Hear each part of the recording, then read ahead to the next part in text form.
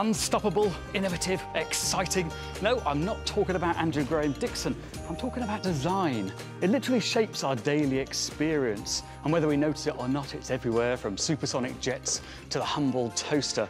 So tonight, in a Culture Show Design special, we've got everything from cool classics to visions of the future where machines have taken over the world. And if that wasn't enough, the latest round in the epic struggle of man versus machine is underway behind me, where a human designer is going head-to-head with the latest 3D printer in a race to build a scale model of Big Ben in less than an hour. A short while ago, I got them started. Over here, exuding a menacing confidence, we have the machine, the MakerBot Replicator 2. While over here, representing mankind and manpower, we have Dominic Wilcox. So Dominic, how confident are you feeling? Not really confident at all. Oh dear. Well, let's get this build-off started. Are you ready? On your marks, get set, go! Well, they look like they're about a halfway mark now, so while they get on with that, we're back to the main business. The great Bill Shankly famously said, "Football isn't a matter of life or death, it's much more important than that." And whether you're a fan of the beautiful game or not, there's no doubt it's deeply embedded in our towns and cities, a world in which local lads can become global superstars. And with fame comes fashion, so embedded in the game now, it's even inspired an exhibition at Manchester's National Football Museum. We sent fashion industry insider Paula Reed to find out more. And while we wait for that, let's see how our design race is hotting up. Over here, Dominic, you're looking quietly confident, I'd say. While over here, the machine, where we can definitely see that's recognisably Big Ben.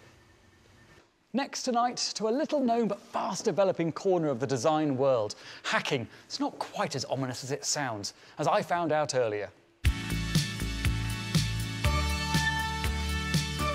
Take one everyday product and adapt. Redesign. Customize. That's a hack. Hacking's something we normally associate with illicit computer programmers or the ugly side of journalism. In the world of design, though, hacking doesn't involve government inquiries or legal warfare. True, it has a subversive edge, but it's more creative than destructive, a process by which people can redesign everyday products for their own purposes and make do and mend for the modern era. Hacking used to be a fringe DIY activity, but now it's got so popular, there's even a website dedicated to hacking products from IKEA, boasting thousands of redesign ideas for your flat-pack furniture. And now hacking could be about to become an everyday activity. As of next month, a new material designed to make it easy to hack any home product will launch in DIY stores across Britain. Sugru, which means play in Gaelic, has been voted a more important invention than the iPad. It comes in a pack like this. It feels very much like Play-Doh when you take it out of the pack. So you can mould it into any shape at all. It has really good adhesive properties, so it'll stick to pretty much anything in your home. And then the magic part is that overnight it will transform into a really durable and flexible silicone rubber. Wow.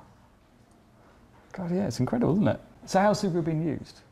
Initially, I guess it was really well adopted by the creative community, but we are starting to see signs now where it actually is being used by all kinds of people, and this is something that everybody can do.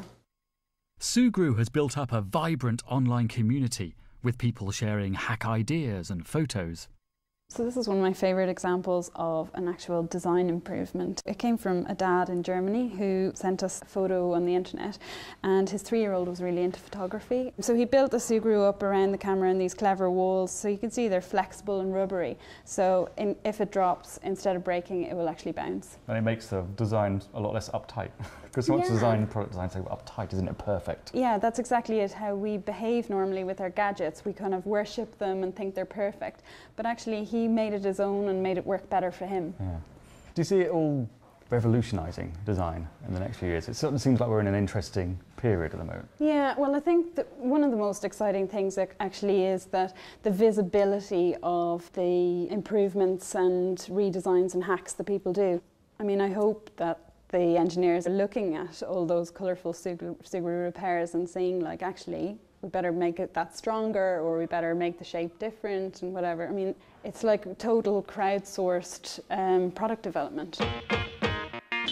Some designers, like Asa Ashok, are taking this a step further and encouraging hacking at an early design stage before the product is even made. This new digital forming software enables a non-designer like me to personalise Asa's products, in this case a lamp.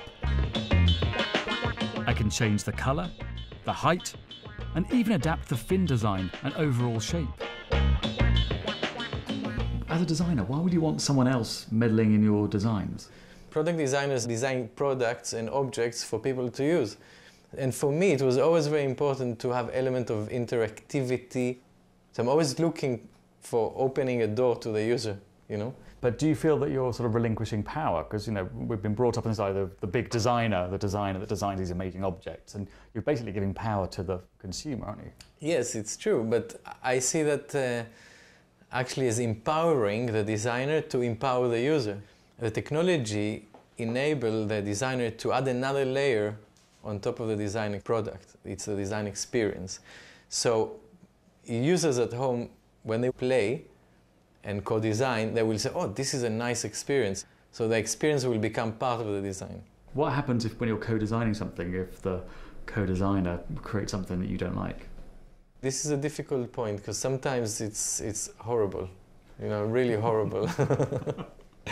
But if I want to make sure that all the variations are almost like 80% approved by me, then I'm giving less freedom to the user. So I'm constraining the experience to such a level that it will always come out well. I see the user as a partner. So there's a partnership, you know? It's time for the moment of truth. What will Asa think of my co-design? There it is. Wow. It's nice. What do you think? Don't be too harsh. No, it's actually quite nice. I really think it's nice. Quite nice. I find it really interesting because you start to think about things really quite a lot, and probably more than you would do maybe in a shop. And you're questioning your kind of judgment over and over again. It's and I like that. There are some big decisions to make. Yeah. I guess you do in a way become, in part, a designer. I guess that's what a designer does. But you start to make associations and you think about things and you're thinking about the look of it all the time. Yeah, I think it's also about giving some of the designing joy to the user. I'm not quite sure about the bass now that I've seen it like this. Hacking is liberating design. It's no longer about star designers handing us products that we have to accept. It's a partnership, a collaboration, and the implications are enormous. Frankly, nobody knows where design's going to head next. But isn't that exciting?